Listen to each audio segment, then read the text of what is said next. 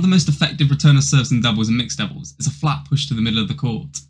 If played well, the server doesn't have a chance to intercept it, and the shot ends up right in an awkward position for the player at the back. You can see here in this men's doubles game, at match point, the Chinese player Wu lunges forward at the serve, playing a fast, flat push to the middle. And Kobayashi has such a short time to react to the shot, and it comes at a horrible position, but there isn't a lot he can do. It's right between him playing a forehand and a backhand. He chooses to play a backhand, and the only real option he has here is to try and play a block to the net. But because of the pace and the angle that the shot had, it ends up being a straight winner.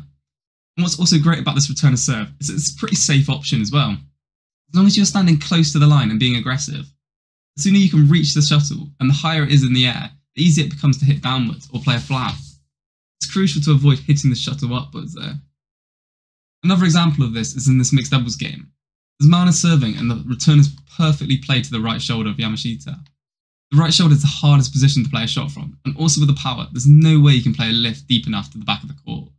And this sets up the smash winner on the next shot. A slightly different scenario here in this women's doubles match. The serve here is actually really good, and the Chinese player can't play the shot with the same pace and angle as we've seen in some of the other clips. But it still works the same. The push to the middle forces the backhand shot from her opponent. And the most common return is the block to the net. And this is why it's so important to play this return, and then follow it up, continuing to put the pressure on at the front. Chen anticipates the block, reaches the shuttle early, and drives it downwards, almost resulting in an instant winner, where if it wasn't for her opponent's really good return.